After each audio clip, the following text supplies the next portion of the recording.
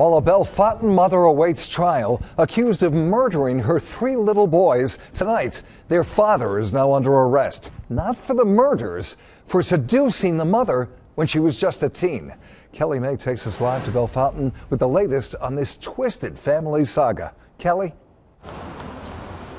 Well, Jack, we got the indictment this afternoon. Brittany's husband, Joe Pilkington, arrested for sexual battery because he was acting as her parent when he got her pregnant when she was 17. Now, we talked to Brittany's biological father tonight, and he says he tried to put a stop to their inappropriate relationship years ago when he called Children's Services.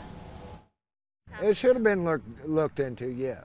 Ed Cummins hasn't talked to his daughter Brittany the last 2 weeks. She's been in jail for murder, but... Yeah, I still love my daughter, always will. So when he had suspicions years ago about his daughter's relationship with her new father figure, Joe... We had called Children's Services about this because we felt that something was going on, and nothing ever got done about it. Logan County's current prosecutor, Bill Goslee, says Joe should have been arrested years ago because he was Brittany's father figure parent when he got her pregnant at age 17, and he was also dating Brittany's mom at the time.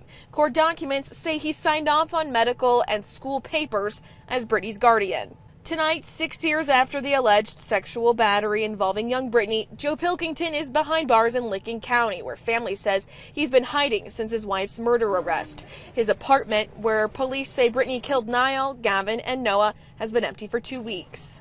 The manager, she may have troubles actually leasing this apartment because of so many people knowing and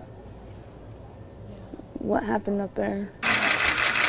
All those factors lead to what's happening now. Brittany on trial for murdering the 3 sons she had with Joe. Ed is thankful Joe's finally locked up for what he suspected for all those years. Especially prosecutor, now that he's seeing what we're kind of seeing. Now, in court tomorrow, Joe Pilkington is expected to be arraigned for these sexual battery charges against him. Those are 3rd-degree felonies. Brittany Pilkington expected in court again for her murder charges for those 3 boys next week. Reporting live in Bellefontaine tonight, Kelly May, Fox45Now.com. Kelly, thanks. Now, after the deaths of the first 2 boys, Children's Services removed the younger brother and sister, but a judge returned them. 6 days later, Noah was killed.